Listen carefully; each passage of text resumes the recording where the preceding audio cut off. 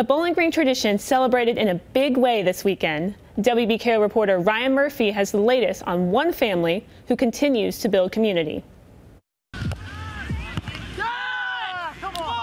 The sounds of volleyball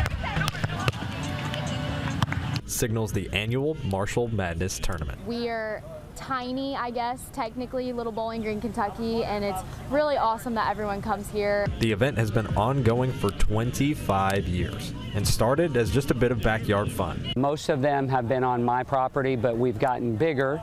And now my daughter Riley has taken over this venture and have a lot of teams. The tournament has grown each year with over 400 players joining this year's Madness. It's not just a volleyball tournament, I think, anymore. It's more of an experience now. And I mean, we have so many spectators come out. It's not just 128 teams. It's not just 485 participants. It's the thousands of people that come out and actually spectate and support us. The Marshall family's love for the game has brought them closer together, and the game continues to be passed on to the next generation through Riley. She's just taken off with it, and like I said, it's lifelong friends, it's family, it's a lifestyle. Although not everyone has been so excited about the growth.